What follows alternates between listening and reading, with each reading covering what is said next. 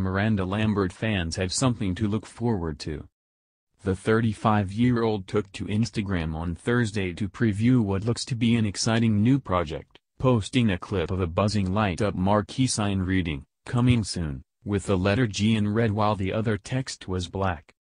The Tin Man songstress added an emoji of a smirking face to the social media post, which became a hotbed of speculation for her fan base.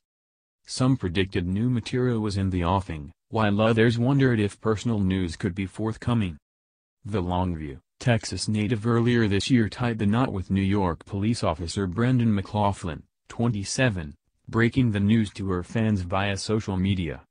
"In honor of Valentine's Day, I wanted to share some news," the House That Built Me singer captioned the shot in which she was posed alongside her new spouse. "I met the love of my life. And we got hitched. My heart is full. Thank you Brendan McLaughlin for loving me for me." The country songstress, who split with Blake Shelton after more than 4 years of marriage in 2015, added the hashtag Theon.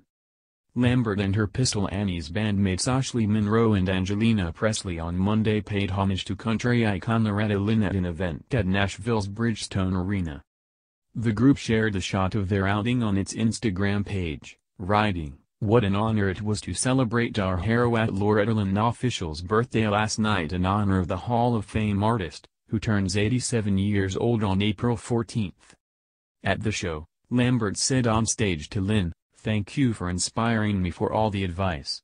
I guess you would say, about when husbands pee you off a little bit, I'm going to do one of those right now.'" It's a busy month for Lambert, who is set to perform at the Academy of Country Music Awards Sunday at Las Vegas's MGM Grand Garden Arena. At the ceremony, she's up for 2 honors, for Female Artist of the Year, and Music Event of the Year for her part on Jason Aldean's track Drowns the Whiskey.